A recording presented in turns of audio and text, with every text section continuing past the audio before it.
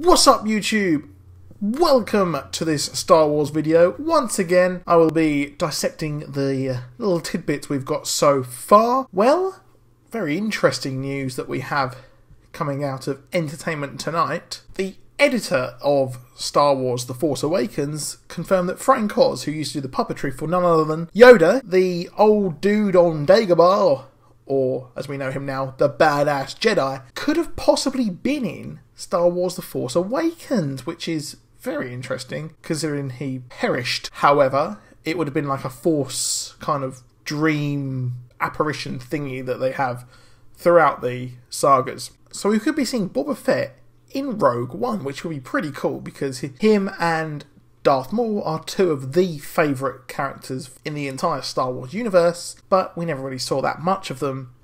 And at the German Toy Fair, there was a Lego demonstration, kind of announcement of new sets, and we have Rogue One with a picture of the Slave One.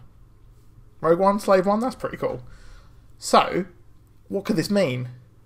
Obviously, a Lego set is not an announcement that he's in it, but it seems a bit too close for comfort, and it would make sense to have Boba Fett in it. So, I hope you enjoyed that. Hit the like and subscribe if you want to see more, and goodbye.